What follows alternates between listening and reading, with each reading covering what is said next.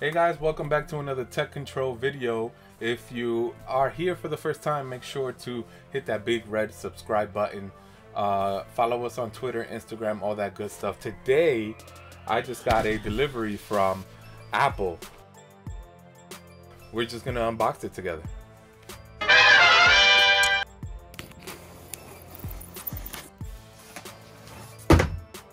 It is the 2020 iMac 27-inch from the latest version from Apple that just came out.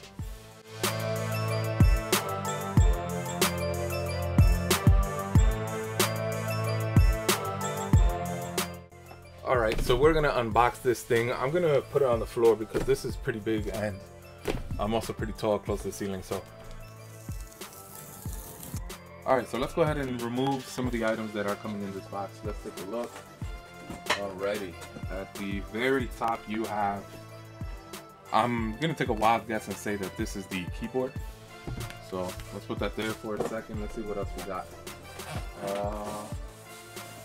I think that's it. Otherwise, yeah, it's the computer, the screen. So let's see what we got here. I wonder if everything, the mouse, the keyboard. I actually didn't order a mouse with this setup. I ended up getting a trackpad. So I also opted for the keyboard with the numeric keypad. That's key for me. I use the numbers a lot. So let's go ahead and take this out. It's very nice though. Nice clean look.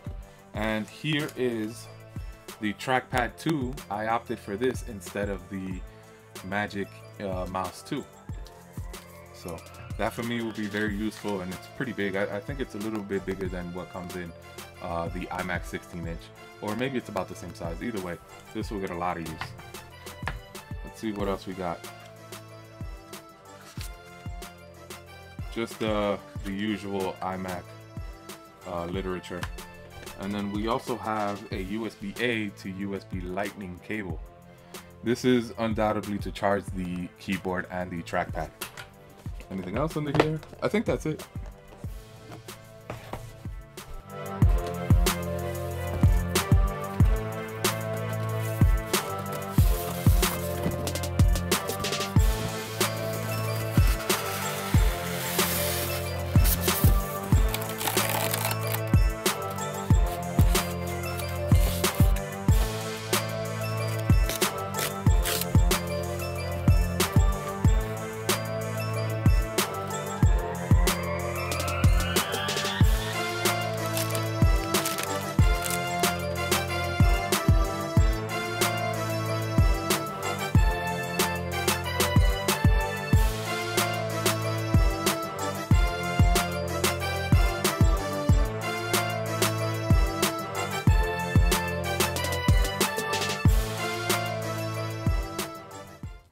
So let's talk about the version that I decided to purchase. So we're here at Apple's website, and you can already see there's a new 27-inch model iMac. So this is not the version with the new silicon that we're probably going to get next year, but this very well may be the last Intel-based iMac that we get.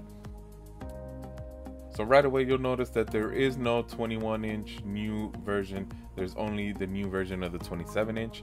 The 21-inch did get some upgrades. They actually got rid of the fusion drives and they went with a standard and a minimum of 256 solid state drive. So for the 27 inches, you'll see that the only real differences between them, they're basically the same computer with slight variations, but the further you go, or the more expensive you go, I should say, the more customizable it is. So you start with the $1799 model 6-core processor. You'll notice that the $199 model also has the same 6-core processor. It's just clocked slightly higher at 3.3. The base model, I'm just going to call this the base model, middle model, and the high model. The base model only comes in at 256, which we already saw is the same as the 21 inches. The middle and high-end models, they come in at a minimum of 512 gigabytes for the solid state drive. Everything else is pretty much the same with the exception of the graphics card on the high-end model. The base model is a little higher than you would on either of the other two models. Let's go ahead and real quick, let's select the base model, and then you'll see that here we don't have many options to customize. We have a few. Let's quickly go over them. You have the Nano Texture Glass option. The Nano Texture Glass is the same thing that we've seen on the XDR display. It basically gives you a matte filter on the screen, literally on the screen, and it disperses the light. If you're in a room where there are a lot of light bulbs or a lot of light, you don't like the reflection, you get this. For $500, I personally don't think it's worth it, so we didn't choose this. But again, for you, if you feel that you need this and you have the $500 to spare, go ahead. You can upgrade the RAM. I strongly suggest that you do not upgrade the RAM with Apple. It is highly overpriced. If you guys want, I can leave links in the description where you can purchase them, and then if you want, comment below, let me know if you want a video showing you how to install them on this iMac. It really takes no more than 2 minutes. Really quick, really simple. You also have the option for the Ethernet. There's now 10 gigabit Ethernet. If you don't have a 10 gigabit network at home, which 99.9% of people don't, you don't need this. But if you are someone like, let's say, a YouTuber or somebody who deals with big heavy files, 4K and things like that, and you happen to have a localized storage server, they use an Ethernet connection for the 10 gigabit speed. It's just 10 times faster. So somebody like that would opt for this. It's also great to select for the resale value. That's always something to consider when you're buying a Mac. All right, further down the line you look, you have the Magic Mouse 2, that's standard. $50 more gets you the Trackpad. That's actually what we opted for. For $130, you get the Magic Mouse 2 and the Magic Trackpad 2. So let's go ahead, let's back out. Let's see the mid-range model. If we select here, you guys will see that you still have the Nano Texture Glass option, but now we have a processor upgrade option. This is in case you want to upgrade from the 6-core straight to the 10-core. $500, not a bad upgrade. Actually, from a 6-core i5 to a 10-core i9, that is a pretty big jump. Once again, you got the memory upgrades, and now we also have storage options as well. You can upgrade to 1 terabyte, 2 terabytes, whereas before you saw that the only option was 256 solid state. You still have the same options as far as the network. You still have the options for the Magic Trackpad, the Magic Mouse, so on and so forth.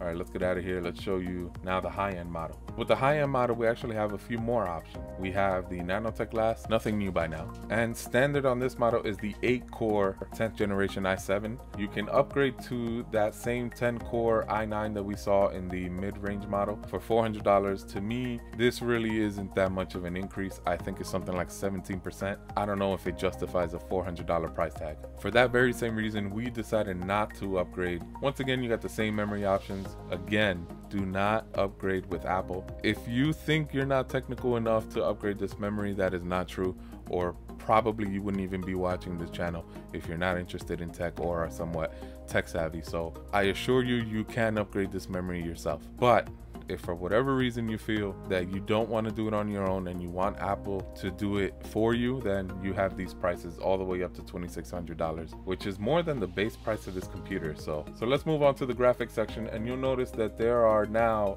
3 different options. You have the 5500 XT, you have the 5700, both come with 8 gigabytes of dedicated memory, and now you also have the Radeon Pro 5700 XT with 16 gigabytes of dedicated memory. In my opinion, if you're using graphically heavy intensive programs like Photoshop or Final Cut Pro, anything editing, especially if you're editing in 4K or green screen behind you and things like that, a lot of transitions, a lot of effects, those tend to use a lot of processing power on your computer. So if you have something like the base 5500 XT, it would be fine. I think there might be some compromises that you would have to give up here and there, maybe be a little more patient while you're editing, but I still strongly suggest that if you are one of those people that needs the more power in the graphics card, then go straight to the 5700 XT.